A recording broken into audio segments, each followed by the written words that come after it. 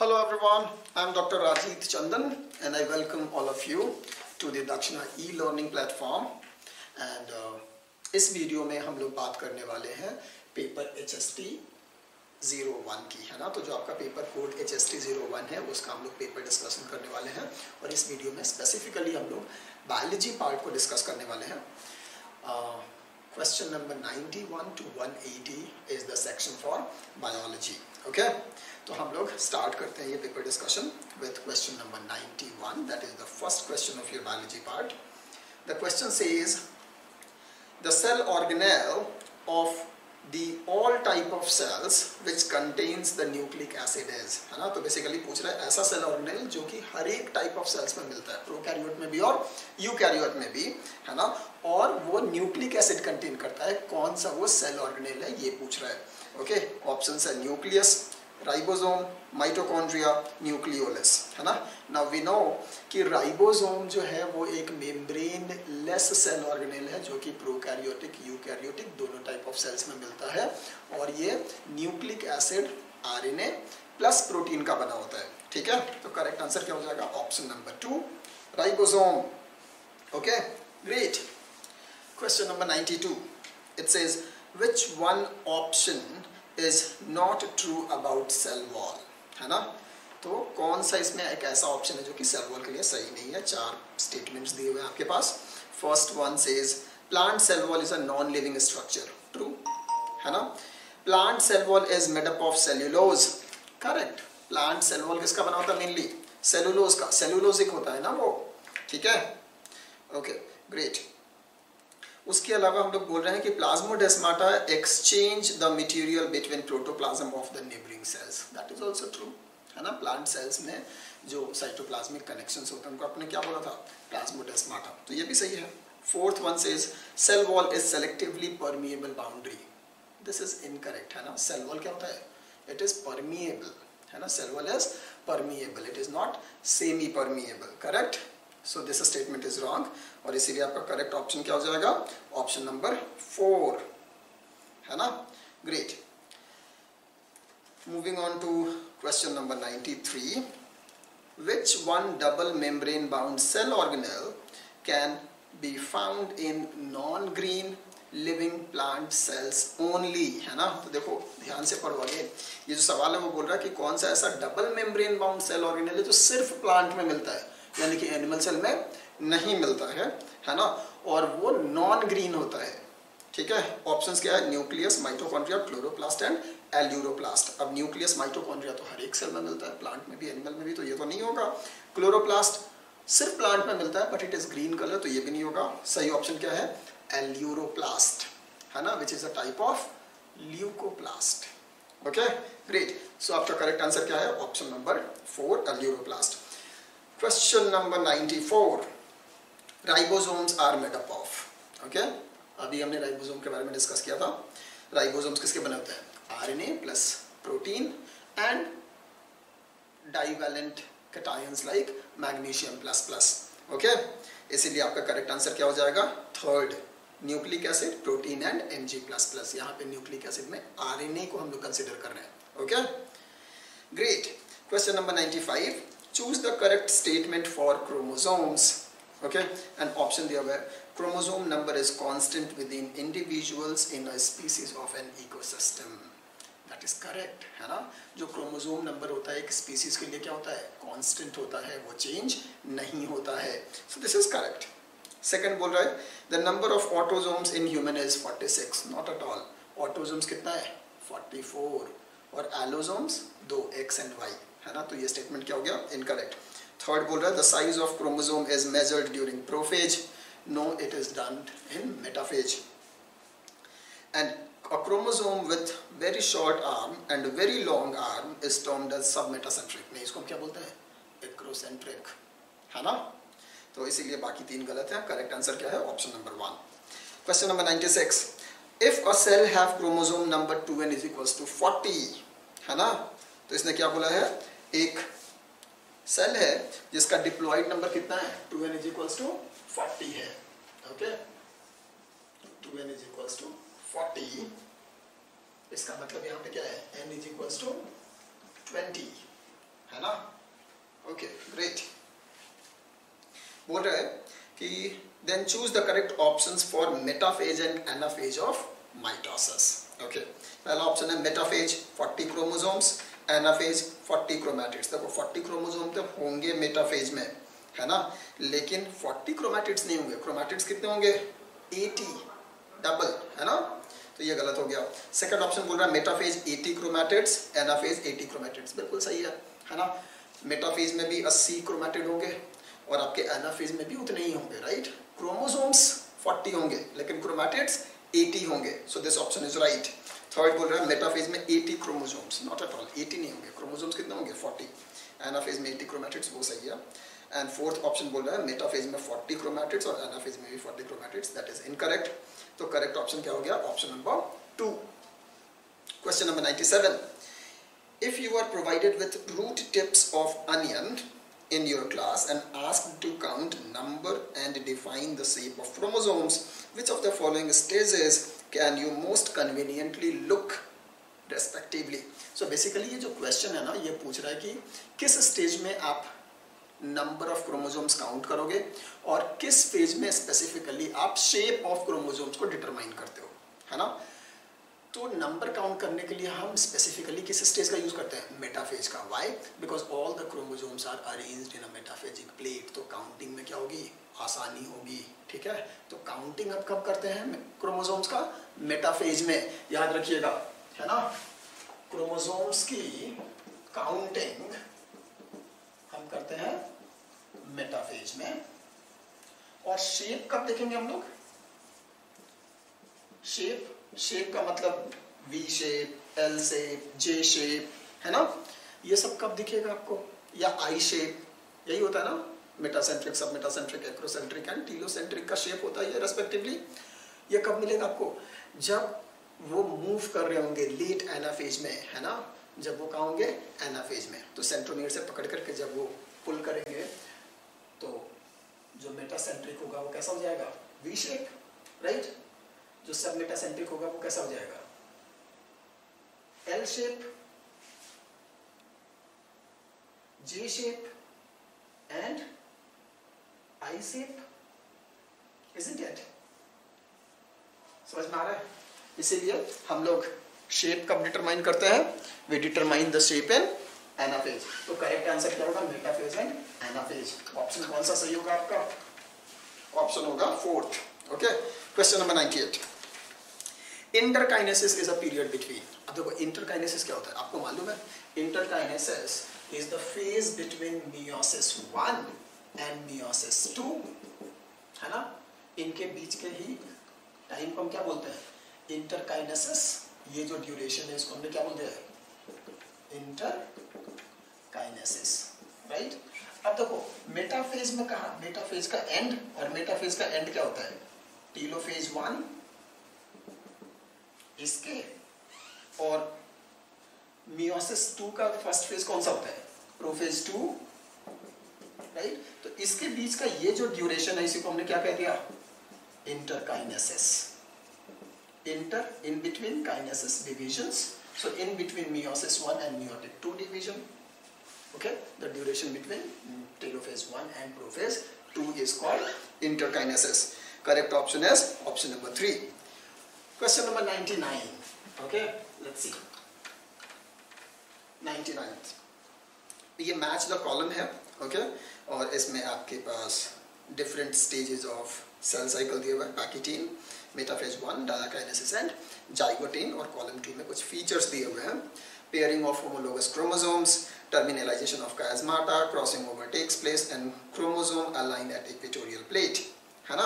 अब देखो पैकिटीन में क्या होता है? पैकिटीन में क्रॉसिंग ओवर टेक्स प्लेस।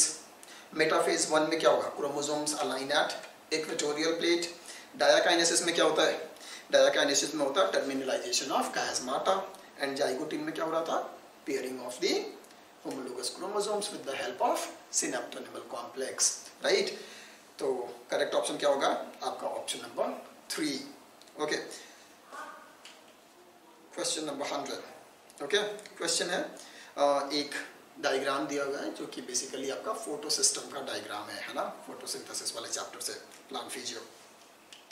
और आपको करेक्ट ऑप्शन बताना है। फर्स्ट स्टेटमेंट से same redox behaviour in both pigment systems. देखो दोनों पिगमेंट सिस्टम यानी कि हम फोटो सिस्टम 1 और फोटो सिस्टम 2 की बात कर रहे हैं, दोनों का सेम रिडॉक्स बिहेवियर नहीं होता है, ठीक है। रिडॉक्स पोटेंशियल पे दोनों की वैल्यू अलग अलग है, तो सेम नहीं है। Second, the same absorption peak in both pigment system, not at all. P680, P700 make photosynthesis more efficient by absorbing different wavelengths of light, ऐसा भी नहीं होता, ठीक है। और फोर्थ ऑप्शन बोल रहा है during Z scheme of light reaction A of both pigment system interact with each other, है ना। A क्या है आपका रिएक्शन सेंटर है और दोनों इंटरेक्ट करते हैं through the electron transport chain, right, है ना। तो ये जो आपका फोर्थ ऑप्शन है वो क्या है, करेक्ट ऑप्शन है। Okay 101 during chemiosmosis proton gradient is important because, देखो केमियोस्मोटिक थ्योरी होती है एटीपी के फॉर्मेशन के लिए, राइट, आपको याद होगा। अब यहाँ पे उसके बारे में कुछ ऑप्शन दिए हुए हैं, let's see. Gradient is broken down due to movement of electrons in the thylakoid membrane, नहीं जी, ग्रेडियंट उससे बनता है, टूटता नहीं है ना। इलेक्ट्रॉन ट्रांसपोर्ट जब होता है तो फिर H+ पंप को क्या करते हैं हम लोग, पंप करते हैं, है ना, और उससे आपका ग्रेडियंट क्रिएट होता है, तो ये तो इनकरेक्ट है। Second, proton in the stroma increases in number, उल्टा होता है, डिक्रीजेस इन नंबर, थाइलाकोइड के ल्यूमेन में इंक्रीजेस इन द नंबर, है ना, ये भी गलत है। Third, break down of this gradient leads to release in energy, yes, है ना, जब इस ग्रेडियंट के अकॉर्डिंगली H+ का मूवमेंट होता है तो उससे एनर्जी रिलीज होती है और इसी एनर्जी को यूज करके एटीपी का फॉर्मेशन होता है। So this statement is correct. Fourth बोल रहा है ATPase has a channel that allows diffusion of proton from stomata to lumen. हाँ, लेकिन वो पैसिव डिफ्यूजन को अलाउ नहीं करता, उसके हेल्प से वो क्या करता है, रोटेशनल कैटालिसिस करता है, ठीक है। Sorry, it is not the ATPase, it is F0 F1 particle होता है जो कि चैनल की तरह बिहेव करता है ना, और यहाँ पे रोटेशनल कैटालिसिस होता है जिससे कि आपका एटीपी का फॉर्मेशन होता है। तो ये भी क्या है, गलत स्टेटमेंट है। करेक्ट आंसर क्या है आपका, option number 3। Okay, question number 102, choose the correct match in the given table for C3 and C4 plants, है ना। देखते हैं, पहला ऑप्शन है इन विच cell Calvin cycle run, Calvin cycle यानी कि C3 साइकिल, तो C3 में तो मेसोफिल में होता है, लेकिन C4 में कहाँ होता है, बंडल सीथ में, तो ये गलत है। Second, photo respiration at high light intensity, C3 में हाई होगा लेकिन C4 में नहीं होगा, है ना, या नेग्लिजिबल होगा। Third, number of carbon in primary CO2 acceptor in Calvin cycle, है ना, तो यहाँ पे हम केल्विन साइकिल के बारे में बात कर रहे हैं और केल्विन साइकिल दोनों में ऑपरेट होती है, C3 में भी और C4 में भी, और दोनों में सेम साइकिल है ये। और इनका जो प्राइमरी एक्सेप्टर है CO2 का, वो कौन होता है, RUBP, रिबुलोज बिसफॉस्फेट, और ये क्या है, 5 कार्बन कंपाउंड है, तो दोनों में ये RUBP ही होता है। So this statement is correct, option number 3 is your answer, है ना। फोर्थ लिखा है रुबिस्को इज फाउंड इन, है ना, तो रुबिस्को C3 में तो मेसोफिल में मिलता है, लेकिन C4 में कहाँ मिलेगा, बंडल सीथ सेल में। ओके, तो correct answer is option 3। Question number 103, during respiration in cell, first step of breakdown of glucose is common in all organisms because, है ना, देखो रेस्पिरेशन में जो फर्स्ट स्टेप होता है वो होता है ग्लाइकोलिसिस, है ना, जहाँ पे कि ग्लूकोज किस में ब्रेक होता है, 2 मॉलिक्यूल्स ऑफ पाइरूवेट में, है ना। और ये जो मेथड, ये जो आपका प्रोसेस है ग्लाइकोलिसिस का, ये यूनिवर्सल है, बैक्टीरिया से लेकर के यूकैरियोटिक सेल सब में यही होता है, ठीक है। और ये एक एनएरोबिक प्रोसेस है जो कि साइटोप्लाज्म में होता है, करेक्ट, ये सब आपको पता है। देखते हैं ऑप्शन यहाँ पे क्या रखा है कि ऐसा क्यों होता है। First, cell of all organisms have mitochondria, नहीं, ये गलत है ना, हर एक सेल में माइटोकॉन्ड्रिया नहीं होता। Oxygen is compulsory for respiration, बिल्कुल जरूरी नहीं है ना, फर्मेंटेशन भी तो होता है, वहाँ पे ऑक्सीजन जरूरी नहीं है। Third, glucose is finally converted into CO2 and H2O, ये भी जरूरी नहीं है ना। Fourth, all living organisms retain enzymatic machinery to partially oxidise glucose without help of oxygen, है ना, दैट इज ट्रू। और इसी को हम लोग क्या कहा है, ग्लाइकोलिसिस, जो कि एक क्या है, एनारोबिक प्रोसेस है, क्योंकि बिना ऑक्सीजन के ये ब्रेकेज होता है। ठीक है, so this statement is correct, your correct option is option number 4। Question number 104, which one is not required for continuity of the Krebs cycle, है ना। तो अब क्रेब्स साइकिल याद करते हैं हम लोग मैट्रिक्स के अंदर, है ना। तो कौन सा स्टेप जो है इसके कंटिन्यूएशन के लिए जरूरी नहीं है, ये आपसे सवाल पूछ रहा है। पहला है succinyl कोएंजाइमेज oxidised to oxalo acetic acid, बिल्कुल सही है, होता है, डायरेक्टली नहीं होता है, इनडायरेक्टली होता है, लेकिन होता तो है। सक्सिनाइल कोएंजाइम से सक्सिनेट, फिर फ्यूमरेट से मैलेट, फिर ऑक्सैलो एसिटेट बनता है ना। तो succinyl coenzyme is finally oxidised into OA, so that is correct. Second, regeneration of NAD+ and FAD+, बिल्कुल सही। अगर ये दोनों भी नहीं होगा तो आपका NADH बनेगा कैसे, समझ में आ रहा है। तो जो आपके स्टेप्स हैं वो कैटालाइज नहीं हो पाएंगे, सो दिस इज नेसेसरी, है ना। ओके, तो ये भी जरूरी है। Third, supply of oxygen in mitochondria of the cell, बिल्कुल जरूरी है, ऑक्सीडेटिव प्रोसेस है ना। And fourth, activity of alcohol dehydrogenase enzyme. C Krebs cycle जो है उसके लिए अल्कोहल डिहाइड्रोजिनेज एंजाइम की जरूरत नहीं होती है, ये किसके लिए होगी, फर्मेंटेशन में, ठीक है। तो fourth is not required and this is your answer. Question number 105, enzymes are also termed as बायोकैटालिस्ट because, है ना। क्यों बोलते हैं इसको बायोकैटालिस्ट? Enzymes are work at specific pH, हाँ enzymes work at specific pH, लेकिन इसके लिए हम इसको बायोकैटालिस्ट नहीं कहते, ठीक है। तो ये स्टेटमेंट हमारे लिए करेक्ट ऑप्शन नहीं है। Second, Km Michael is Menten constant of enzyme is always लो, तो Km वैल्यू जो एंजाइम की होती है वो ऑलवेज लो होती है। अच्छा जी, लेकिन क्या इसकी वजह से हम इसको बायोकैटालिस्ट कहेंगे? नहीं। Third, they help to achieve the transition state of this substrate during chemical reaction, हाँ वो एक्टिवेशन एनर्जी को कम करता है और उसमें हेल्प करता है, लेकिन इसकी वजह से भी हम इसको बायोकैटालिस्ट नहीं बोलेंगे। बायोकैटालिस्ट क्यों कहते हैं? क्योंकि ये बायोलॉजिकल रिएक्शंस को कैटालाइज करता है। ओके, फोर्थ ऑप्शन देखो, the enzyme enhances the rate of biochemical reactions, है ना, इसीलिए बायोकैटालिस्ट। So option number 4 is your correct answer. Question number 106 क्या बोल रहा है?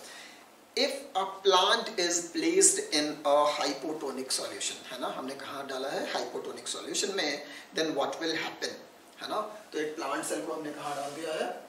मान लो कि ये आपका प्लांट सेल है ना, ये उसका सेल वॉल है और इसको हमने डाल दिया है हाइपोटोनिक सॉल्यूशन में या वाटर में मान लो, है ना। क्या होगा? वाटर विल मूव इनसाइड, अंदर में क्या होगा? एंडोऑस्मोसिस होगा इस सेल में, है ना। ओके, तो एंडोऑस्मोसिस होगा, और जब एंडोऑस्मोसिस होगा तो जो वाटर पोटेंशियल है ना, the difference of water potential, यानी कि यहाँ का साई डब्ल्यू क्या होगा? हाई होगा, यहाँ का साई डब्ल्यू क्या होगा? लो होता, राइट। जैसे ही एंडोऑस्मोसिस होने लगेगा ये इंक्रीज करेगा और ये डिक्रीज करेगा, मतलब जो डेल्टा साई डब्ल्यू है प्लांट का और प्लांट सेल एंड सॉल्यूशन का, वो क्या होने लगेगा? कम होने लगेगा, है ना। इसीलिए करेक्ट ऑप्शन क्या होगा? Option number 4। Okay, great. Question number 107, okay, ये देखते हैं। 107, major proportion of water flows in root cortex via. Root cortex की बात कर रहे हैं। देखो वाटर फ्लो का वहां पे दो पाथवे है, एपोप्लास्टिक एंड सिम्प्लास्टिक, है ना। नाउ रूट कॉर्टेक्स में मेनली जो वाटर फ्लो करता है वो कैसे करता है? Through apoplastic pathway, through the cell wall and the intercellular spaces, है ना। तो करेक्ट आंसर क्या होगा? Option number 4, apoplastic pathway. Question number 108, during day time if a green plant transferred to a CO2 free environment, है ना, मतलब light तो मिल रही है उसको लेकिन CO2 नहीं मिल रहा है, and its environment, and in this environment water available to plant is less, है ना। तो इस प्लांट को लाइट मिल रहा है, CO2 नहीं मिल रहा है और वाटर की स्कार्सिटी है ना। The transpiration rate is high, then choose the correct option for the plant, है ना। तो क्या सही होगा? तो देखो यहाँ पे क्या हो रहा है? CO2 नहीं है, वाटर जो है वो कम है, ट्रांसपिरेशन का रेट अधिक है और सनलाइट है, ठीक है। तो इस केस में क्या होगा? इस केस में stomata remains open and plant photosynthesis is high, बिल्कुल नहीं। वाटर की जब स्कार्सिटी होती है तब क्या होता है, विल्टिंग होती है, स्टोमाटा क्लोज हो जाता है ना, स्ट्रेस कंडीशन में चला जाता है ना।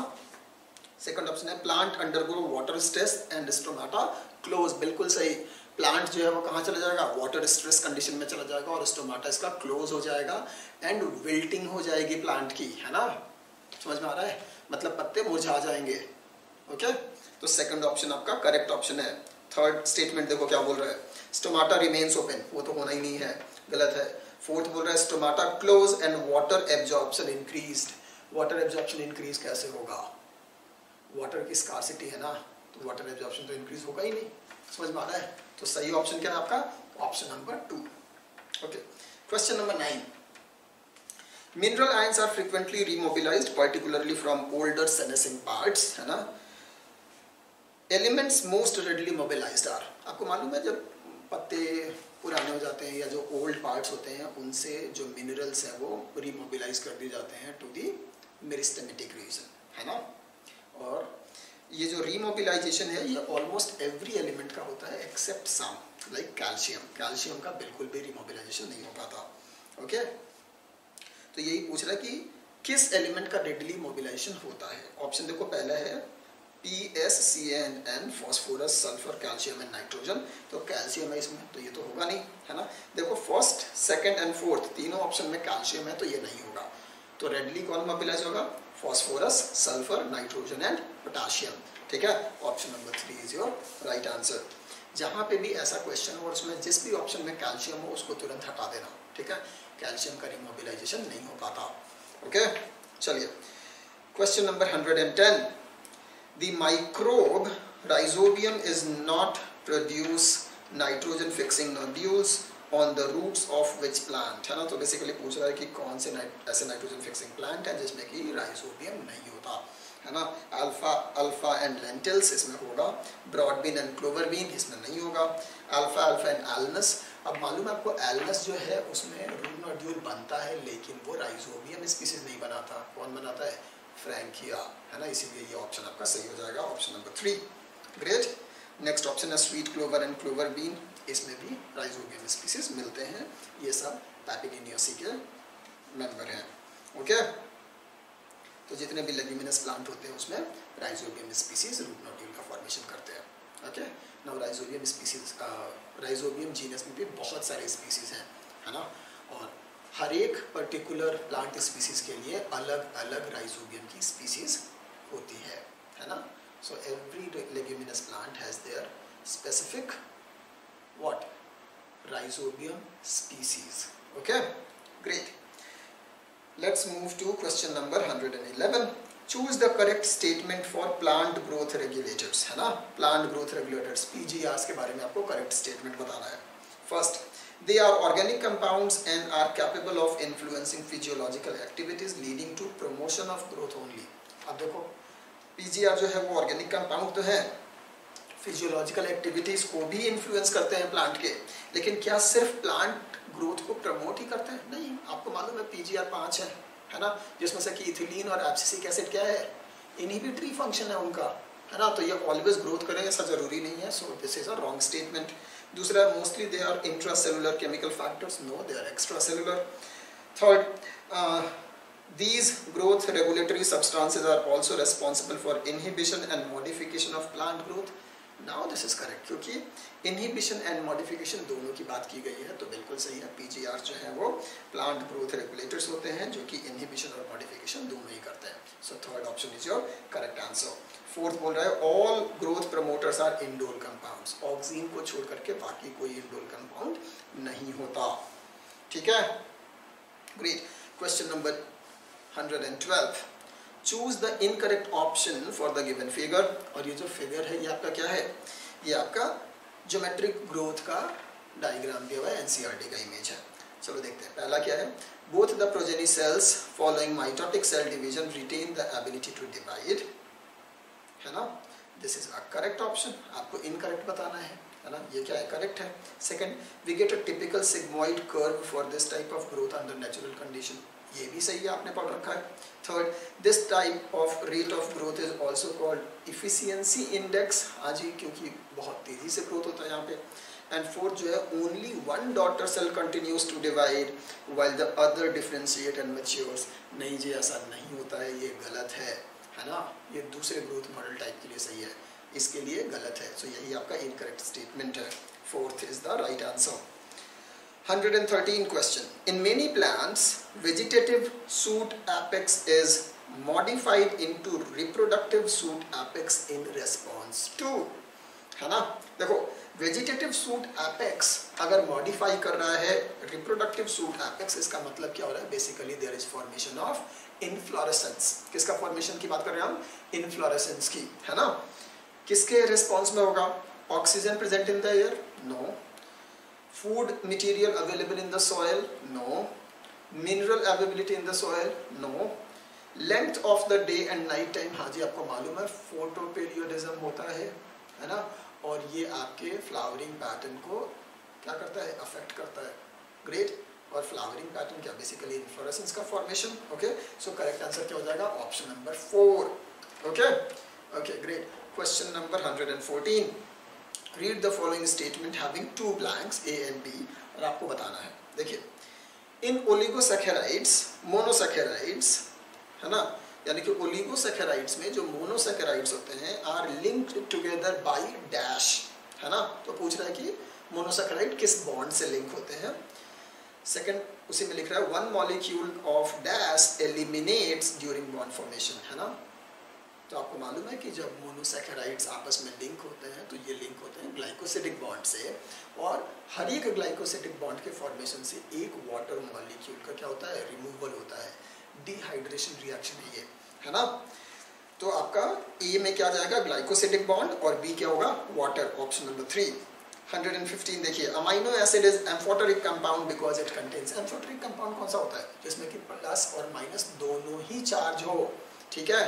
अब देखो, तो ये एम्फोटेरिक क्यों होगा, क्योंकि एक जो है इसमें एसिडिक ग्रुप है और दूसरा क्या है, अल्कलाइन ग्रुप है, COH ग्रुप। ये ऑक्सीडाइज होकर ये क्या हो जाएगा, नेगेटिव चार्ज देगा, और NH2 जो है वो प्रोटोनेट होकर के पॉजिटिव चार्ज देगा, NH3+, है ना।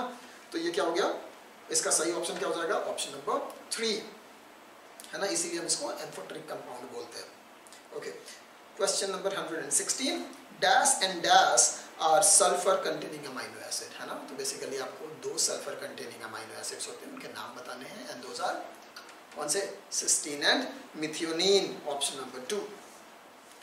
ओके, 117 ये बोल रहा है which of the following is not correct for isoelectric point pH, है ना।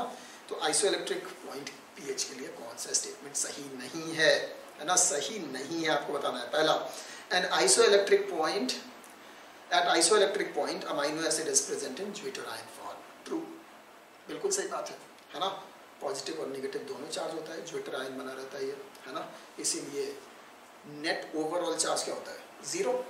ओके, सेकंड क्या है, at isoelectric point amino acid do not move in electric field, most of the amino acid don't, है ना, तो ये भी सही है। Third, at isoelectric point net charge on amino acid becomes 0, ये भी सही है। फोर्थ बोल रहा है isoelectric point lysine amino acid, जो कि बेसिक अमाइनो एसिड है ना, तो ये क्या होगा, पॉजिटिवली चार्ज होगा, सिंगल पॉजिटिव चार्ज होगा इस पे, है ना। Move towards anode in the electric field, positive charge है तो इलेक्ट्रोलाइटिक साइकिल में ये कहाँ मूव करेगा, इलेक्ट्रोलाइटिक सेल में कहाँ मूव करेगा, ये कैथोड के तरफ, है ना। तो ये स्टेटमेंट क्या है आपका, नॉट करेक्ट है। So option number 4 is your right answer, ठीक है, ग्रेट। क्वेश्चन नंबर 118, ये क्या है, पार्डन में, which of the following statement is correct for given structure, है ना। और यहाँ पे जो स्ट्रक्चर दिया हुआ है वो ओपन चेन है, किसका, फ्रक्टोज का, है ना। सेकंड कार्बन देखिए कीटोन है, तो ये क्या है, फ्रक्टोज है ना। फर्स्ट, मेन रेस्पिरेटरी सब्सटेंस नहीं होता, ग्लूकोज होता है। Second, it rotates plane polarised light in right direction, PPL का मतलब क्या है यहाँ पे, plane polarised light in right direction, मतलब ये क्या बोल रहे हैं कि ये डेक्स्ट्रोफॉर्म होता है, नहीं जी। थर्ड बोल रहा है मोर abundant in honey and sweet fruits, so also known as fruit sugar, correct. Fructose को हम क्या बोलते हैं? Fruit sugar. तो ये आपका स्टेटमेंट फ्रक्टोज के बारे में बिल्कुल सही है, and this is your right answer, option number 3।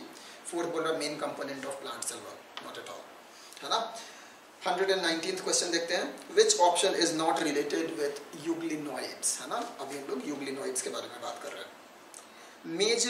Majority of them are fresh water organisms found in stagnant water, बिल्कुल सही बात है ना। Majority of them are fresh water, और कहाँ रहना पसंद करते हैं? ये स्टैग्नेंट वाटर में, है ना। सेकंड है, the pigments are identical to those in higher plants, yes, chlorophyll A B दोनों होता है ना, तो ये हायर प्लांट के आइडेंटिकल होता है। Third, when deprived of sunlight they behave like heterotrophs, बिल्कुल, है ना, कार्निवोरस हो जाते हैं ये भी सही है। Fourth, most of them have to flagella, one lies longitudinally and other transversely. देखो ये बात तो सही है कि most of them have to flagella, but this to flagella are unequal, एक छोटा है और एक बड़ा है। जो छोटा है वो इनएक्टिव है, जो बड़ा है वो एक्टिव फ्लैजेला होता है, और दोनों लॉन्गिट्यूडिनली ही होता है ना। हॉरिजॉन्टली इसमें कोई फ्लैजेला या ट्रांसवर्सली इसमें कोई फ्लैजेला नहीं होता है। सो ये करेक्ट नहीं है स्टेटमेंट, है ना, और इसीलिए ये आपका राइट आंसर है। Question number 120, which one of the following is parasite on mustard. अगर आपको याद हो फंजाई में एल्बुगो को हम लोग क्या बोलते हैं? एल्बुगो जो है वो एक पैथोजेनिक फंजाई है, white rust of crucifer cause करता है ना, और मस्टर्ड को ये क्या करता है? अफेक्ट करता है, ठीक है। तो करेक्ट आंसर क्या है? एल्बुगो, white rust of crucifer. Okay, question number 121, choose the incorrect statement regarding virus, है ना। They cause disease like mumps, small pox, herpes and influenza, सही है। दे आर ऑब्लिगेट पैरासाइट, बिल्कुल सही है। They are inert outside there specific host cell, बिल्कुल सही है, नॉन लिविंग होते हैं। And fourth, viral infections completely cure by antibiotic. In fact viral infections can not be cured by antibiotic. क्यों? Antibiotic जो है वो सेल वॉल को टारगेट करता है, बैक्टीरियल सेल वॉल को। इनके पास तो सेल वॉल है ही नहीं, समझ में आ रहा है? तो वायरल इन्फेक्शंस को आप एंटीबायोटिक से ट्रीट नहीं कर सकते, so this is incorrect. Question number 122, which option is related with wallbox and Fucus, है ना। Wallbox green alga, Fucus brown alga के बारे में हम लोग बात करने वाले हैं। First, both have same ploidy level in main plant body. ना सी, जो वॉलबॉक्स है वो हैप्लॉइड होता है, लेकिन फ्यूकस जो है उसकी मेन बॉडी मेजरली डिप्लॉइड होती है ना, तो ये गलत है। फ्यूकस एक एडवांस्ड फंजाई है। Okay, second, both have oogamy, बिल्कुल सही बात है। वॉलबॉक्स में भी ऊगैमी होता है और फ्यूकस में भी oogamous type of sexual reproduction होता है। So this statement is common to both wallbox and Fucus. Third है, both have chlorophyll A and B. Wallbox green algae है तो उसमें ए और बी तो होता है, लेकिन फ्यूकस में नहीं होता, सिर्फ ए होता है, बी नहीं होता, ये इनकरेक्ट है। एंड फोर्थ ऑप्शन बोल रहा है, both have motile colony and unequal literal flagella. नहीं जी, गलत है ना। वॉलबॉक्स है भी, लेकिन उसमें अनइक्वल लिटरल फ्लैजेला नहीं है, ठीक है, तो ये भी गलत स्टेटमेंट है। आपका करेक्ट आंसर क्या है? Option number 2। Question number 123, protonema, gamete, बड, spore, spore mother cell, gametophyte, zygote, embryo, sporophyll, prothallus, है ना। How many of the above structures are haploid in bryophytes, है ना। तो बेसिकली ब्रायोफाइट के लाइफ साइकिल के बहुत सारे स्टेजेस का नाम है, और आपको आइडेंटिफाई करना है कि which are haploid structures. How many of them are haploid structure? Protonema क्या होता है? हैप्लॉइड स्ट्रक्चर होता है। और प्रोटोनीमा से बड निकलता है, वो भी क्या होता है? हैप्लॉइड होता है। उससे लीफी स्टेज निकलता है, लीफी स्टेज में आपका आर्किगोनियम और एंथीरिडियम बनता है ना, और उसमें आपके गैमिट्स बनते हैं। तो गैमिट भी क्या होता है? हैप्लॉइड, है ना। और ये जो लीफी स्टेज बनता है, जो प्लांट बॉडी बनती है, उसको हमने क्या बोला? गैमेटोफाइट, जो कि मेन बॉडी है इनका, है ना।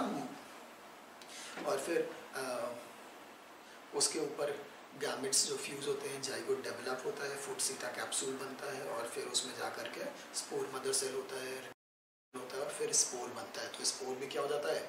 हैप्लॉइड, है ना। तो देखो, protonema haploid, gamete haploid, bud haploid, spore haploid, spore mother cell diploid, gametophyte obviously haploid, zygote diploid, embryo diploid, sporophyll diploid and prothallus भी डिप्लॉइड। तो 1 2 3 4 5 जो 5 है वो क्या है, हैप्लॉइड है. Protonema, gamete, bud, spore and gametophyte are haploid structure. Option number 3. Question 124. Choose the incorrect pair regarding body differentiation. Okay, first है brown algae, frond, stipe, hold fast. बिल्कुल सही बात है ना. ब्राउन एल्गी लाइक फ्यूकस है ना. इनमें क्या होता है, फ्रॉन्ड होता है, लीफ लाइक स्ट्रक्चर, स्टाइप होता है और होल्ड फास्ट होता है नीचे पकड़ने के लिए सबस्ट्रेटम को. That is correct. Second, insect, body is divided into head, thorax and abdomen. ये भी सही है. Bryophyta, root, stem like and leaf like. जी नहीं, यहाँ पे रूट नहीं होता है, यहाँ पे क्या होता है, रूट लाइक स्ट्रक्चर होता है जिसको हमने क्या बोला, राइजोइड है ना. तो ये क्या हो गया, incorrect. So this is incorrect pair. Fourth क्या है, Mollusca, head, muscular, foot and visceral arm. ये भी सही है. So option number 3 is correct. 125. Eubacteria differs from mycoplasma. Okay. In having cell membrane? No. In having ribosomes? No. Both have 70 S. है ना. In having cell wall? True. Mycoplasma के चारों तरफ 3 layers of plasma membrane या cell membrane होता है, cell wall नहीं होता है. जबकि Eubacteria में peptidoglycan का cell wall होता है. And this is what our differentiating feature. इसीलिए करेक्ट ऑप्शन क्या हो जाएगा, ऑप्शन नंबर 3 है ना. फोर्थ है in having double stranded DNA. दोनों में जो जीनोमिक मटेरियल है वो डबल स्ट्रैंडेड डीएनए ही होता है, तो वो भी क्या है, कॉमन फीचर है. Option number 3 is correct. 126. Male gametes are flagellated in nostoc, Polysiphonia, spirogyra या फ्यूकस. अब आपको मालूम है कि फ्यूकस में जो मेल गैमेट है वो कैसा है, फ्लैजेलेटेड है. So that is correct answer. 127. Are plasmid is resistance for, है ना. जो आर प्लाज्मिड होता है वो बैक्टीरिया को किस चीज से रेसिस्टेंस देता है, ये आपसे क्वेश्चन पूछ रहा है. First one, certain microbes, no. Certain drugs, yes. Antibiotics, certain antibiotics ये क्या होता है, रेसिस्टेंस देता है.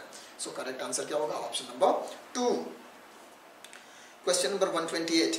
Which process is common in between bacteria and fungi, है ना. बैक्टीरिया और फंजाई के बीच का कॉमन प्रोसेस आपको बताना है. Nitrogen fixation ability, fungi don't have. Production of antibiotics, yes. Some fungi produces antibiotic like penicillin, plus some bacteria also produces antibiotic like Streptomyces, है ना. In fact most of the antibiotics are obtained from bacteria. ठीक है, तो ये आपका common feature हो गया है. Option number 2 is right.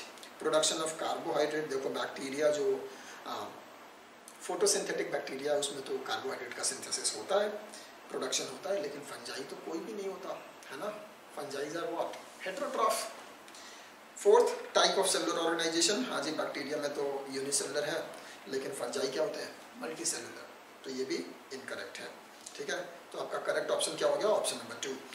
Question number 129. What is not found in members of Deuteromycetes, है ना. तो Deuteromycetes a class of fungi, उसमें क्या नहीं होता. देखो Deuteromycetes को आपने क्या बोला था, imperfect fungi. क्यों, क्योंकि उसमें सेक्सुअल रिप्रोडक्शन नहीं होता है. ठीक है, इसीलिए करेक्ट आंसर क्या होगा, option number 3, sexual reproduction. Okay. 130. Which taxon is not related to wheat, है ना. अब देखो wheat के बारे में हम बात कर रहे हैं. wheat जो है वो पोएसी फैमिली से है, मोनोकोटिलेडनस होता है, और इसका जीनस का नाम क्या है, ट्रिटिकम, है ना. तो ये सेकंड, थर्ड और फोर्थ तो आपके वीट से रिलेटेड टैक्सॉन है. सैपिंडेल्स is not related to Triticum और वीट, है ना. इसीलिए आपका सही आंसर क्या होगा, option number 1. Okay, question number 131 देखते हैं. Which of the following includes all the others, है ना.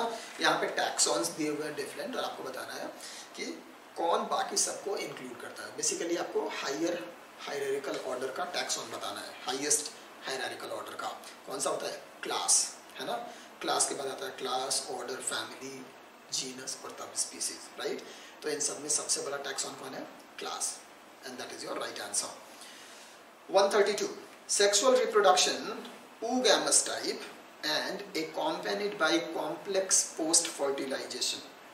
ओके, तो ऑप्शन दिया हुआ है क्लोरोफाइसी, दूसरा है फियोफाइसी, साइनोफाइसी एंड रोडोफाइसी, है ना. तो green algae, brown algae, blue green algae and red algae.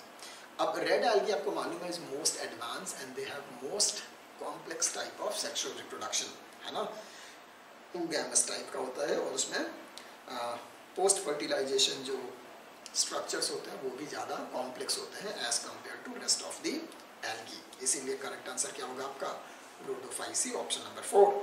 133 which part of Australian acacia plant becomes green, expanded and synthesized food, है ना, लीफ लैमिना नहीं, वो तो रिड्यूस हो गया स्पाइन के जैसा, leaf base no, leaf petiole हाँ जी, लीफ पेटियोल यहाँ पे क्या हो जाता है, मॉडिफाई कर जाता है ना, तो करेक्ट आंसर क्या है, leaf petiole. 134 flower of P, gram and beans are, option है एक्टिनोमॉर्फिक एंड इपिगाइनस। देखो ये जो तीनों हैं ये क्या है, लेग्यूमिनेसी फैमिली के मेंबर्स हैं और इनका फ्लावर कैसा होता है, जाइगोमॉर्फिक, है ना, जाइगोमॉर्फिक होता है और हाइपोगाइनस कंडीशन होता है ना, इसीलिए करेक्ट ऑप्शन क्या है आपका, ऑप्शन नंबर 3। 135 एक डायग्राम दिया हुआ है और आपसे पूछ रहा है कि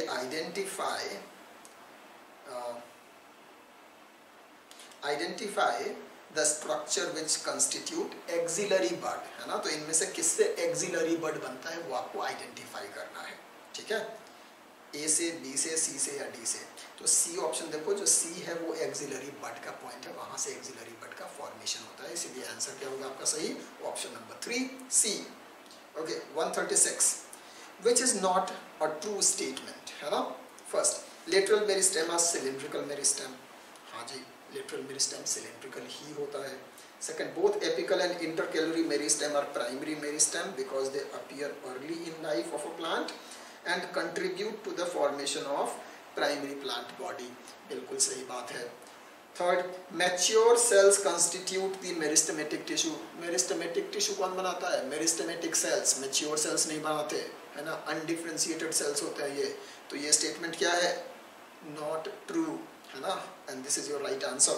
फोर्थ क्या बोल रहा है, the meristem that appears letter then primary meristem is called secondary meristem, obviously, है ना, जो कि डी डिफरेंशिएशन से बनता है। ओके तो ऑप्शन 3 इज राइट।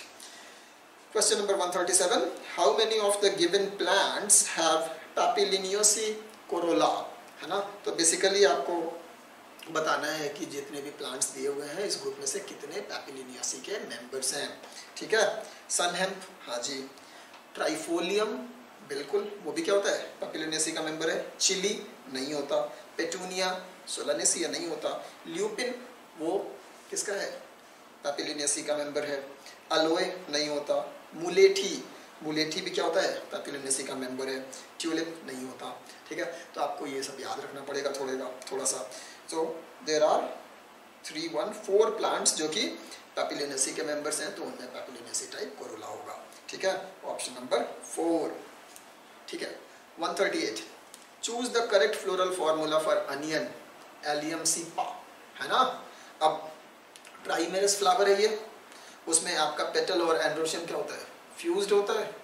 तो अगर आपको याद हो फ्लोरल फॉर्मूला तो देखो यहाँ पे जो 4th ऑप्शन है वो आपका क्या होगा, एक्टिनोमॉर्फिक फ्लावर है, बाइसेक्सुअल फ्लावर है ना, फ्यूज्ड है। पेटल्स भी क्या है 3+3 के बंडल्स में है, ओके। एंड्रोशियम भी 3+3 के बंडल में लेकिन ज्वाइन नहीं है, और जो ओवरी भी है, कार्पेल्स भी 3 है ना। तो आपका करेक्ट आंसर क्या हो जाएगा, ऑप्शन नंबर 4, है ना, ये आपको थोड़ा ध्यान देना पड़ेगा। 139 जो है उसमें भी आपका 3 डायग्राम दिया हुआ है, बेसिकली फ्लोरल डायग्राम्स है यहाँ पे 3, और आपको पूछ रहा है कि किस में मिलेगा, है ना। अब देखो जो पहला है उसमें आपको दिख रहा है कि वेक्सिलरी एस्टिवेशन है ना, 9+1 स्टामेंस का अरेंजमेंट है। तो ये कहाँ मिलता है आपको, पैपिलिनियासी फैमिली में, उसका मेंबर कौन है, सनहेम्प, है ना, तो सनहेम्प सही है। पी भी हो सकता है, तो 1 और 3 हो रहा है। सेकंड देखो, सेकंड जो है वो टेट्राड फ्लावर है ना, क्रूसिफर, तो मस्टर्ड होगा। थर्ड जो है वो मालवेसी का लग रहा है ये, है ना, मालवेसी फैमिली का ये डायग्राम है, और मालवेसी का मेंबर कौन होता है, पेटूनिया, है ना। पी और ट्यूलिप तो नहीं होता, इसीलिए करेक्ट आंसर क्या होगा, ऑप्शन नंबर 1, 139 का 1।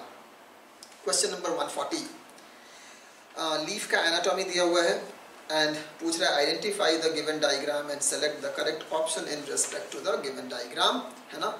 अगर आप ध्यान से देखोगे इसको तो यहाँ पे दिख रहा है कि इस एनाटॉमी में जो अपर सरफेस है, अपर इपिडर्मिस है, उस पे भी स्टोमाटा दिख रहा है और लोअर इपिडर्मिस पे भी स्टोमाटा दिख रहा है ना। यानी कि स्टोमाटा दोनों सरफेस पे भी प्रेजेंट है, एडैक्सियल पे भी और एबैक्सियल पे भी।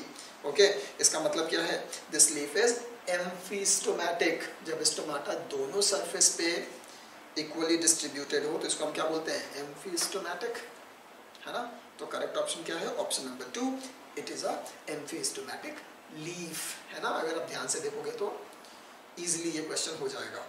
Question number 141, match the following है। पहला, spring would narrow lumen. Spring would में नैरो नहीं ब्रॉड ल्यूमेन होता है ना, और लो डेंसिटी होगी। Autumn would narrow lumen and high density, ये दोनों गलत हैं। हार्ट वुड अंदर वाला, है ना। डार्क ब्राउन इन कलर, बिल्कुल सही है, और इसमें फॉर्मेशन ऑफ टाइलोसिस भी होता है।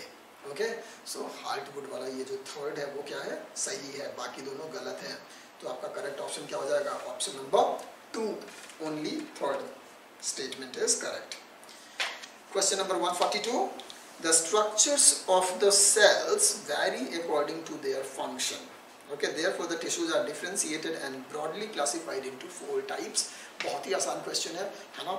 अब 4 कौन कौन से टाइप के टिश्यूज होते हैं ये आपको बताना है। करेक्ट आंसर क्या होगा, option number 3, epithelial, connective, muscular and nervous, है ना।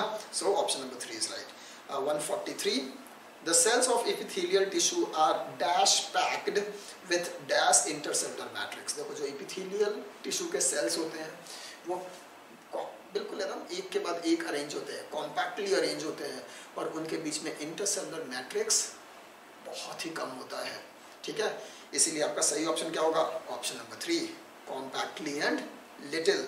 Okay, so these the sales of epithelial tissue are compactly packed with little intercellular matrix. Question number 144, यहाँ पे एक डायग्राम दिया हुआ है और आपको ऑप्शंस बताना है उसके करस्पॉन्डिंग, ठीक है। ये जो डायग्राम है वो रेगुलर कनेक्टिव टिश्यू का है, रेगुलर डेंस कनेक्टिव टिश्यू का है ना। और उसका एग्जांपल कौन होता है, tendon and ligament, option number 1। Okay, बाकी जो ऑप्शंस हैं उसमें टेंडन लिगामेंट दिया हुआ है, बट साथ में पायामीटर या ड्यूरामीटर है जिसमें कि इर्रेगुलर टाइप ऑफ टिश्यू होता है। ओके, इसीलिए वो करेक्ट ऑप्शन नहीं है। 145, which of the following statement is incorrect, है ना। स्टेटमेंट पहला है, the intercellular material of cartilage is solid, होता है, प्लीएबल होता है, बोन का नॉन प्लीएबल होता है, cartilage is pliable and resist compression. हाँ जी बिल्कुल, तो सही है ये। Second, all cartilage in vertebrate embryo are replaced by bones in adults. सारे होते हैं क्या, नहीं, बहुत सारे जो कार्टिलेज होते हैं वो एडल्ट होते होते किसमें ऑसिफाइड होकर के बोन में कन्वर्ट हो जाते हैं, लेकिन सारे कार्टिलेज कभी भी कन्वर्ट नहीं होते हैं, इसीलिए ये स्टेटमेंट क्या है, इनकरेक्ट है, और यही आपका करेक्ट आंसर भी है। जो थर्ड ऑप्शन है वो बोल रहा है cartilage is present in the tip of nose, हाँ जी। आउटर ईयर जॉइंट्स, बिल्कुल सही। Joint between adjacent bones of vertebral column, intervertebral disc के बारे में बात कर रहे हैं। Limbs and hand of adults, बिल्कुल इन सब जगह पे कार्टिलेज है। ओके, तो ये ऑप्शन भी सही है। Cells of cartilage are enclosed in small cavities within matrix secreted by them, that is also true, है ना। जो chondrocytes होते हैं वो मैट्रिक्स में होते हैं, sparsely arranged होते हैं, so ये भी सही है। तो आपका करेक्ट ऑप्शन क्या हो गया, ऑप्शन नंबर 2। 146 देखते हैं, which of the following organism are present at the tissue level of organization, है ना। सो बेसिकली आपसे पूछ रहा है कि ऑप्शंस में से कौन ऐसा एनिमल्स है जो कि टिश्यू लेवल ऑफ ऑर्गेनाइजेशन होता है जिनमें। पहला, पॉरीफेरा एंड सिलेंट्रेटा। सिलेंट्रेटा में टिश्यू होता है लेकिन पॉरीफेरा में सेलुलर ग्रेड होता है। Okay, Porifera Ctenophora, again Porifera आ गया तो ये भी गड़बड़ हो गया। Third, Coelenterata and Ctenophora, yes, Coelenterata and Ctenophora both have tissue grade of life. Okay, fourth है Porifera Coelenterata Ctenophora, again Porifera है तो ये भी नहीं होगा, तो ऑप्शन नंबर 3। 147, डायग्राम दिया हुआ है क्रैब का और बीच में एक लाइन खींची हुई है, अगर आपको याद है तो ये डायग्राम एनसीईआरटी में यूज किया गया है टू डिपिक्ट बाइलेटरल सिमेट्री, है ना। क्वेश्चन पूछ रहा है the given diagram above is a type of symmetry found in, है ना। तो अभी हमने देखा कि ये क्या है, बाइलेटरल सिमेट्री है।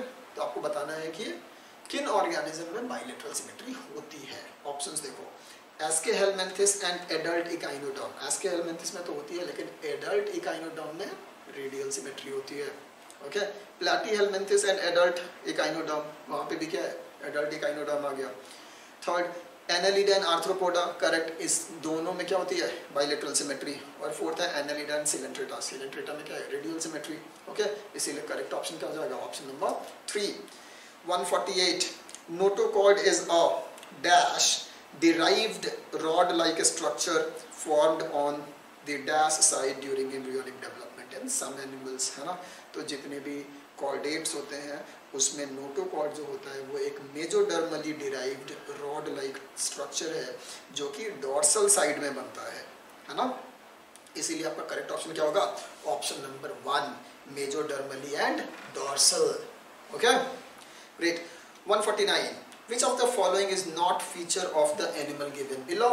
और जो डायग्राम है वो एक बटरफ्लाई का है जो कि क्या है, इंसेक्ट है ना। अब ऑप्शन देखो, ट्रिप्लोब्लास्टिक एंड सिलोमेट एनिमल, बिल्कुल insecta are triploblastic and coelomate. Second, compound eyes are present, correct है। Respiratory organ are book lungs, नहीं जी, रेस्पिरेटरी ऑर्गन यहाँ पे क्या होता है, ट्रैकियल सिस्टम, इसीलिए ये स्टेटमेंट इनकरेक्ट है। Option 3 is your correct answer. Fourth, excretory organ is मल्टीपियन tubule, वो तो सही है। 150, which of the following is are the exclusive feature of mammals, है ना। तो मैमल्स के कौन कौन से इसमें एक्सक्लूसिव फीचर है ये आपको बताना है। Diaphragm, yes, diaphragm is exclusive to mammals और नहीं मिलता। सेकंड, 7 सर्वाइकल वर्टिब्री, नहीं जी, ये सही नहीं है ना। हर एक मैमल में 7 सर्वाइकल वर्टिब्री हो ऐसा जरूरी नहीं होता, तो ये एक्सक्लूसिव कैरेक्टर नहीं है। Memory glands, yes, exclusive character है। Give birth to young ones, यानी कि विविपैरिटी, नहीं जी, विविपैरिटी तो और भी बहुत जगह पे होती है ना। इवन इन कॉन्ड्रिक्थिस, कॉन्ड्रिक्थिस में भी होती है, ठीक है। तो ये भी एक्सक्लूसिव कैरेक्टर नहीं है मैमल्स का। Non nucleated RBC, yes, only in mammals. Okay, and finally है पिन्ना, पिन्ना, यस, पिन्ना भी सिर्फ और सिर्फ कहाँ मिलेगा आपको, मैमल्स में। और एक और है, जी ऑप्शन है, corpus callosum in brain, that is also a mammalian character, है ना। इसका मतलब बी एंड डी को छोड़ करके बाकी सारे। तो करेक्ट ऑप्शन क्या है, option number 2, A, C, E, F and ji. 151, match the following है ना। अब इसमें दिया हुआ ओपरकुलम, ओपरकुलम आपको कहाँ मिलता है, ऑस्टिक्टिस में, बोनीफिशेस में। पारापोडिया, पारापोडिया आपको मिलेगा एनालिडा में। स्केल्स, स्केल्स मिलेगा आपको साइक्लोस्टोमाटा में तो नहीं मिलेगा, just a minute. Scales reptilia में, है ना। कॉम्ब प्लेट्स कहाँ मिलेंगे, टीनोफोरा में।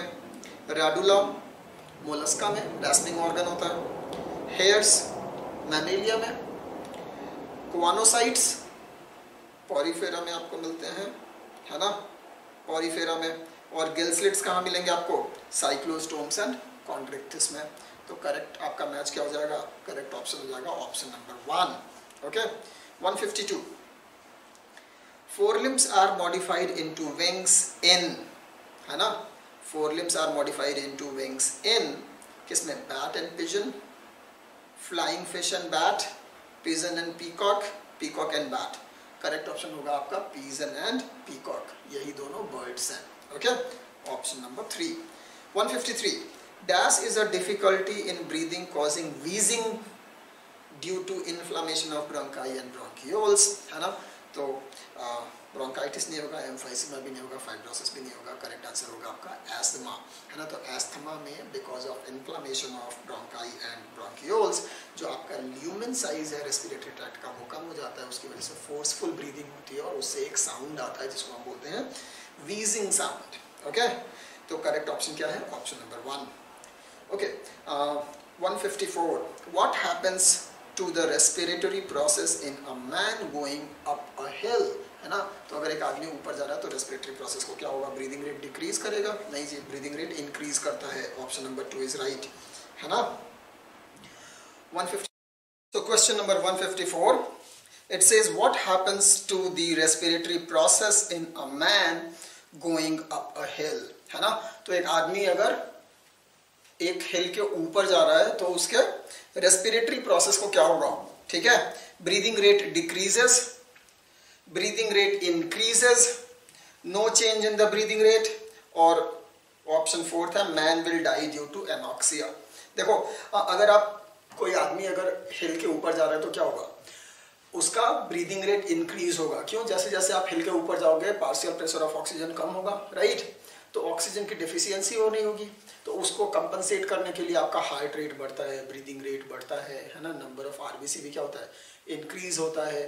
साथ में जो बाइंडिंग एफिशिएंसी है ना, वो भी क्या होती है, ऑक्सीमोग्लोबिन की कम होती है। तो ये सारे क्या हैं, एडेप्टेशंस होते हैं, ठीक है। ऑल्टीट्यूड सिकनेस के केस में तो आपको मालूम है कि ब्रीदिंग रेट क्या होगा, यहाँ पे इंक्रीज होगा। Option number 2।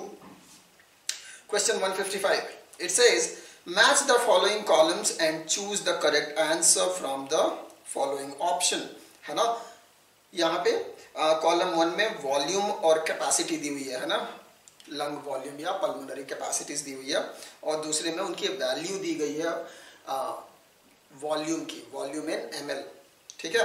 पहला है टाइडल वॉल्यूम, टाइडल वॉल्यूम कितना होता है 500 ml। रेसिडुअल वॉल्यूम कितना होता है 1100 to 1200 ml, ठीक है। वाइटल कैपेसिटी, वाइटल कैपेसिटी कितनी होती है, देखो वाइटल कैपेसिटी होती है ना, वो वाइटल कैपेसिटी होती है inspiratory reserve volume plus tidal volume plus expiratory reserve volume, है ना। तीनों को ऐड कर दोगे तो आपका क्या मिलता है, वाइटल कैपेसिटी, ठीक है। और वाइटल कैपेसिटी कितनी होगी 4000 to 4500 ml, ठीक है।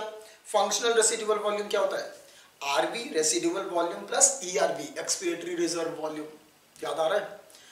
और वो कितना हो जाएगा, वो हो जाएगा आपका 2100 to 2300, ठीक है। And IRB inspiratory reserve volume कितना होता है 2500 to 3000 ml, ठीक है। तो करेक्ट मैच आपका क्या होगा, option number 2, okay great. Question number 156 देखते हैं, how does pepsinogen is converted into its active form. Option है in the presence of intrinsic factor. देखो कैसे इंट्रिंसिक फैक्टर के प्रेजेंस में विटामिन B12 का एब्जॉर्प्शन होता है लार्ज इंटेस्टाइन में, है ना, तो ये तो नहीं होगा। सेकंड क्या है, in the presence of concentrated HCl, correct है ना। स्टमक में पेप्सिनोजन सिक्रीट होता है, और in the presence of concentrated HCl ये किस में कन्वर्ट हो जाता है, एक्टिव पेप्सिन में, ठीक है। तो कन्वर्जन किसके प्रेजेंस में हुआ, कॉन्सेंट्रेटेड HCl के प्रेजेंस में। पीएच कितना होता है, अराउंड 1.8, ठीक है। तो करेक्ट आंसर क्या है आपका, ऑप्शन नंबर 2। ऑप्शन 3 और ऑप्शन 4 तो वैलिड नहीं है। Question number 157, which of the following is the function of bile juice, है ना। तो बाइल जूस का फंक्शन पूछ रहा है, पहला emulsification of fats, second digestion of fats, third absorption of fat, and fourth है all of these.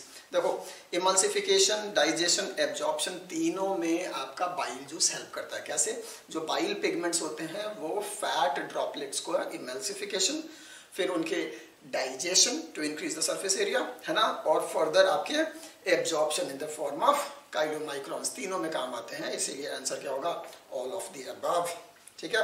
Question number 158, it says which of the following is not the process of digestion in duodenum, है ना। पहला है polysaccharide to disaccharide, बिल्कुल होता है with the help of pancreatic amylase, है ना। Fat to diglyceride and fatty acid, again duodenum में होता है with the help of pancreatic lipases. Third है माल्टोज से ग्लूकोज प्लस ग्लूकोज, एंजाइम कौन सा यूज हुआ, माल्टेज, और ये कौन सेक्रेट करता है, डुओडेनम के सेल्स, है ना, है ना। तो जो सक्कस इंटेरिकस होता है उसका पार्ट होता है माल्टेज, है ना, ये वहाँ पे सिक्रीट होता है। और मेनली ये जो डाइजेशन का प्रोसेस है ये कहाँ होता है, जेजुनम में, कहाँ होता है, जेजुनम में, ठीक है। तो ऑप्शन नंबर 3 जो है वो आपका सही आंसर होगा यहाँ पे, ओके। चलो question number 159, which of the following statement is incorrect about jaundice, है ना, जॉन्डिस डिजीज के बारे में हम लोग बात करने वाले हैं। लीवर इज अफेक्टेड, बिल्कुल सही बात है। Skin and eyes turn yellow, बिल्कुल होता है, सिम्टम है ये, है ना। Third, in this disease there is deposition of bile pigments, बिल्कुल सही है ना, डेपोजिशन ऑफ बाइल पिगमेंट होता है, इसी की वजह से स्किन और आईज कैसे हो जाती हैं, येलो। नेल्स भी कैसे हो जाते हैं, येलो, ठीक है। चलिए, fourth, a feeling of nausea precedes jaundice, ऐसा तो नहीं होता, इसीलिए ऑप्शन नंबर 4 क्या है, आपका इनकरेक्ट स्टेटमेंट है और आपके लिए करेक्ट ऑप्शन है।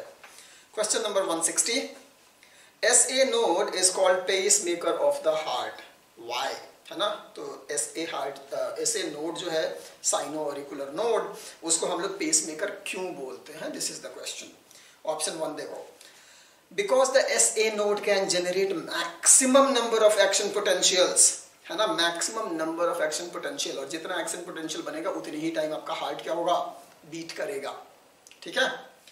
Action potential and is responsible for initiating and maintaining the rhythmic contractile activity of the heart, correct, यही तो होता है SA नोड का फंक्शन। सेकंड ऑप्शन क्या बोल रहा है, because SA node can generate minimum number of action potential, अगर मिनिमम होगा तो ये सही काम नहीं कर पाएगा ना, हार्ट को 72 बीट्स करना है ना, इन केस ऑफ टैकीकार्डिया और अधिक बढ़ाना भी है, तो वो तो नहीं हो पाएगा, ठीक है। So because SA node can generate minimum number of action potential and is responsible for initiating and maintaining the rhythmic contractile activity of the heart, तो ये तो गलत है। Third, because SA node is present in the right atrium of the heart, तो उससे कोई फर्क नहीं पड़ता, है ना, राइट में होता या लेफ्ट एट्रियम में होता, कहीं पे भी होता, अगर वो maximum number of action potential बना रहा है and it is responsible for maintaining and initiation of the contractile cycle of the heart, तो हम उसको क्या बोलते हैं, pace maker of the heart, ठीक है। तो पोजीशन से कोई फर्क नहीं पड़ता। Fourth, because SA node is under the control of autonomic nervous system, this is also not valid, तो करेक्ट आंसर क्या है, option number 1। Okay, let's see question number 161, है ना। अगेन ये मैच द फॉलोइंग है, दो कॉलम्स दिए हुए हैं, कॉलम 1 कॉलम 2। कॉलम 1 में जो है that is eosinophil, RBC, AB group, platelet और सिस्टोल। कॉलम बी में क्या है, कोयागुलेशन, universal receptor, resist infection, contraction of heart, gas transport. Now see, eosinophil phagocytosis करता है और ये आपके इनेट इम्यूनिटी में हेल्प करता है, राइट। सो इओसिनोफिल किसके साथ मैच होगा, resist infection. RBC, gas transport, transport of oxygen and CO2, है ना। और AB ग्रुप क्या होता है, यूनिवर्सल रेसिपिएंट होता है। Platelet, कोयागुलेशन and systole, contraction of heart, ठीक है। तो करेक्ट मैच क्या हो गया, option number 2। 162, number of valves in human heart are. अब देखो ये ना ट्रिकी क्वेश्चन है, ठीक है, पूछ रहा है कि हार्ट में नंबर ऑफ वाल्व्स कितने होते हैं। Now see, there are 4 valves in human heart, there are 4 valves in human heart, कौन कौन से, that is 2 AV valve, atrioventricular valves, bicuspid and tricuspid, right, in left and right side of the heart। और दूसरा क्या होता है, semilunar valves, है ना, पल्मोनरी ट्रंक में और साथ में आपका अयोटा में, ठीक है। तो यही 4 वाल्व्स होते हैं ह्यूमन हार्ट में। अगर आप बात करोगे ना वाल्व ऑफ थिबेसियस या स्टिचियन वाल्व, ये सब कहाँ है, रेस्पेक्टिव वेन में है, समझ में आ रहा है, those are in respective veins, those are not in the, और दो are not in the heart, those are not the part of human heart, ठीक है। इसीलिए अगर आपसे पूछे कि ह्यूमन हार्ट में कितने वाल्व्स हैं, सिंपली 4, है ना, bicuspid, tricuspid and 2 semilunar valves, that's it, ठीक है। So option number 1। क्वेश्चन 163, यहाँ पे एक डायग्राम दिया हुआ है आपका नेफ्रॉन का, है ना, और different parts of this diagram has been marked ABCD till J, है ना। और क्वेश्चन पूछ रहा है, observe the given figure carefully and answer the question, है ना। पहला, not a part of nephron, तो इस फिगर में से कौन सा नेफ्रॉन का पार्ट नहीं है। आपको मालूम है जो कलेक्टिंग ट्यूब्यूल होता है CT, वो नेफ्रॉन का पार्ट नहीं होता है, यानी कि option J। Okay, site for maximum resorption, maximum resorption कहाँ से होता है, PCT, proximal convoluted tubule, that is H, है ना, and plays an important role in conservation of water. Water conservation में सबसे अधिक रोल कौन प्ले करता है? लूप ऑफ हेनले, है ना, bye absorbing the excessive water, ठीक है, तो और यूरिन को कंसंट्रेट करता है ये, ठीक है, तो आंसर क्या हो जाएगा आपका? D and E. Correct option क्या होगा? Option number 3। ओके, क्वेश्चन 164 देखते हैं हम लोग। 164 क्वेश्चन क्या बोल रहा है? CNS passes on motor masses to initiate dash of smooth muscles of the bladder and simultaneously dash of the urethral sphincter causing the release of urine, है ना। तो देखो यूरिन का रिलीज कैसे होता है? जब आपका यूरिनरी ब्लैडर कॉन्ट्रैक्ट होता है और यूरिनरी ब्लैडर और यूरेथ्रा के पास जो यूरिनरी स्फिंक्टर होता है वो रिलैक्स करता है। जब रिलैक्स करेगा तो वो स्फिंक्टर ओपन हो जाएगा, है ना। तो आपका जो रिलीज ऑफ यूरिन है, जो मिक्ट्यूरेशन है, वो कब होता है? When CNS passes motor masses to initiate contraction of the smooth muscle of urinary bladder and simultaneously relaxation of the urethral sphincter, है ना। तो करेक्ट आंसर क्या हो जाएगा? Option number 1, contraction and relaxation respectively. Okay, question 165, match the item of column 1 with those of column 2, है ना।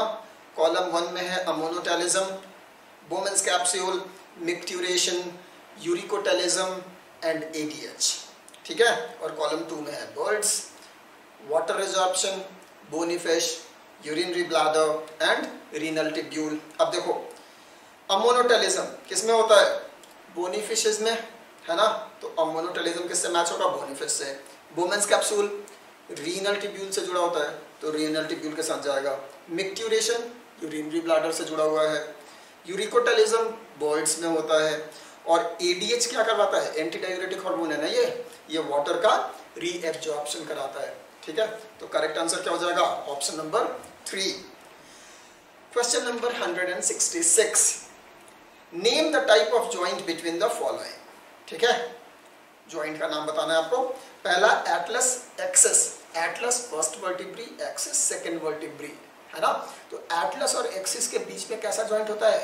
Pivot joint. कैसा होता है? पाइवट जॉइंट, है ना। सेकंड है कार्पल मेटाकार्पल ऑफ थंब, है ना। थंब यानी कि हम बात कर रहे हैं first carpal and first metacarpal के बीच के जॉइंट की, और ये कैसा होता है? Saddle joint. याद रखना, फर्स्ट कार्पल एंड मेटाकार्पल के बीच में सैडल जॉइंट होता है, ठीक है, याद रखिएगा इसको। ओके बाकी में ग्लाइडिंग होता है, तो यहाँ पे फर्स्ट पूछ रहा है, थंब का पूछ रहा है, इसलिए सैडल होगा। थर्ड सी क्या है?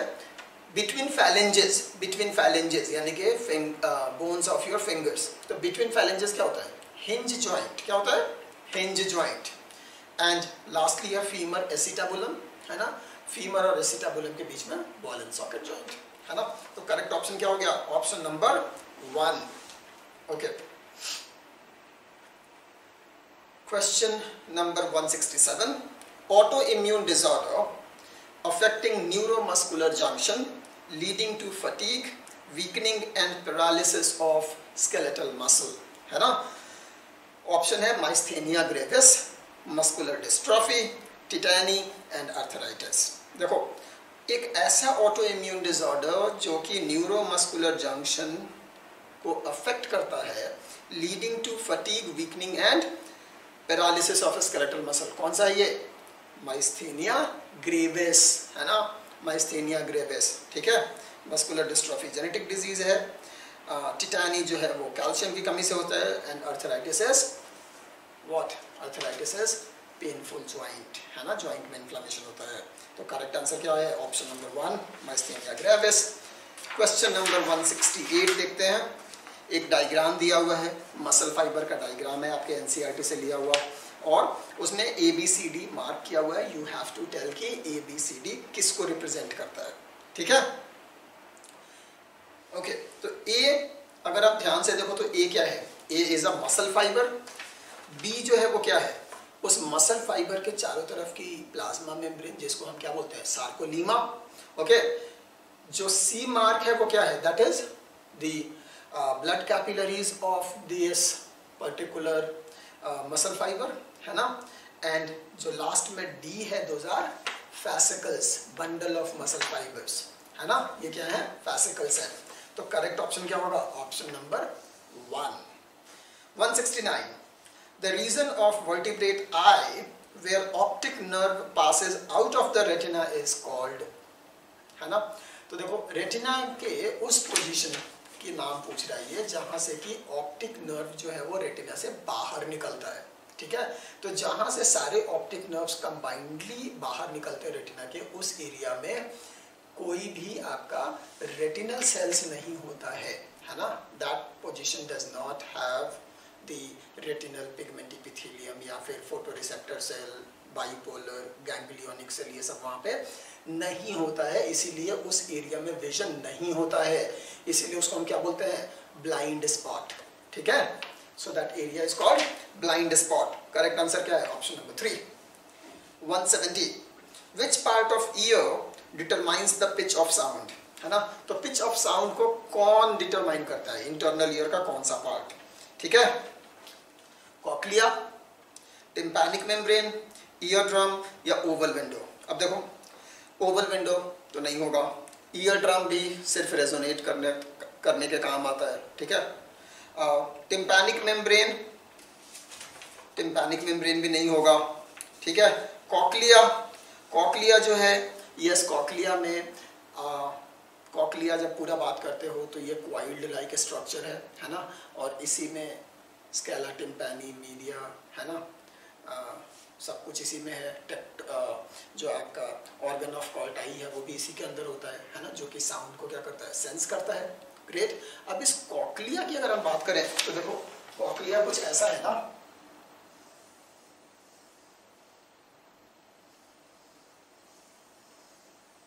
ये है कॉक्लिया, राइट।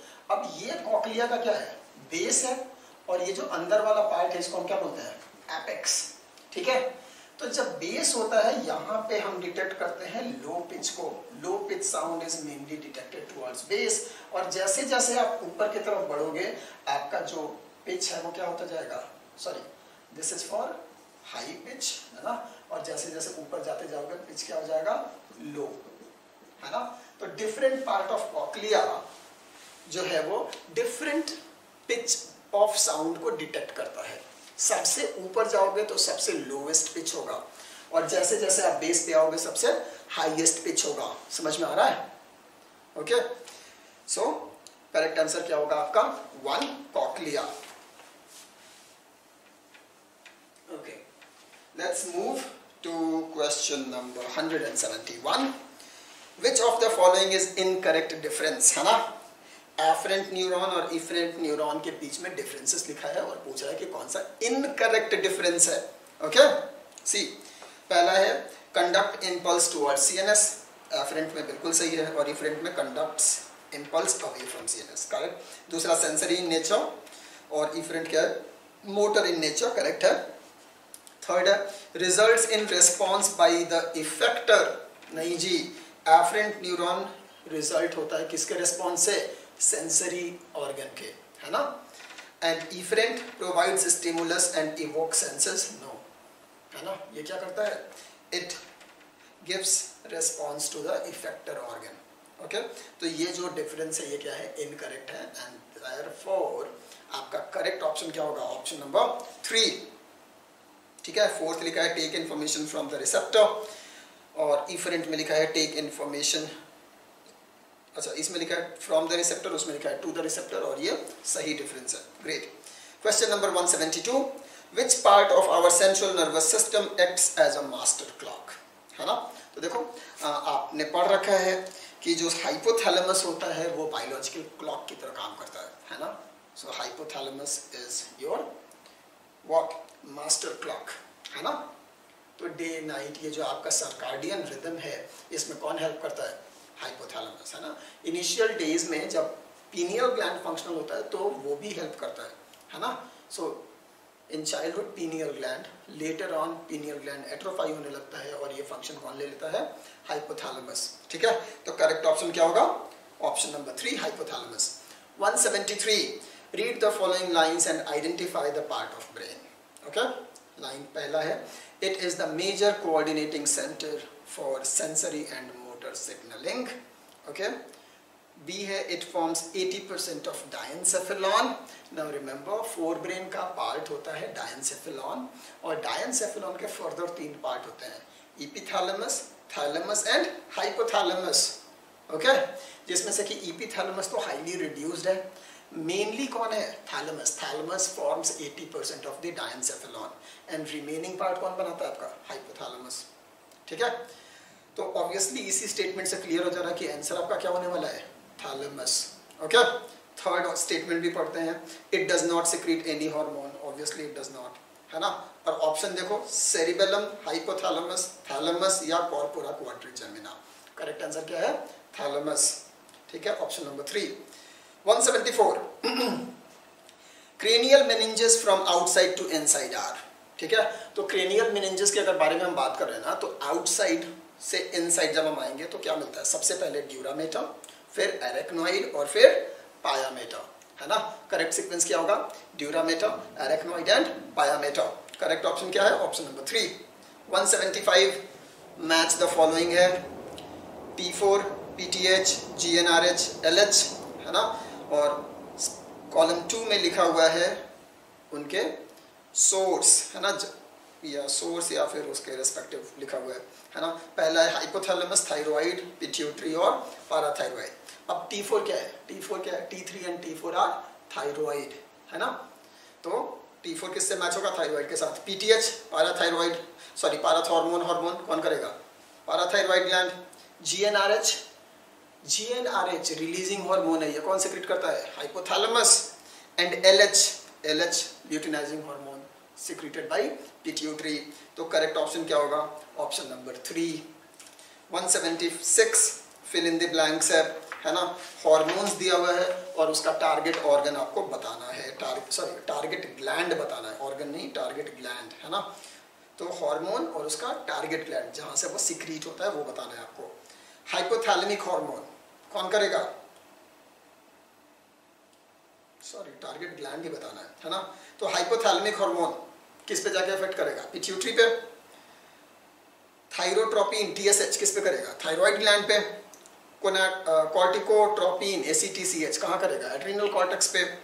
गोनाडोट्रोपिन कहाँ करेगा? गोनाड्स पे, टेस्टिस एंड ओवरी, है ना। एंड मिलानोट्रोपिन किस पे करेगा? मिलानोसाइट पे। और मिलानोसाइट कहाँ होता है? स्किन में।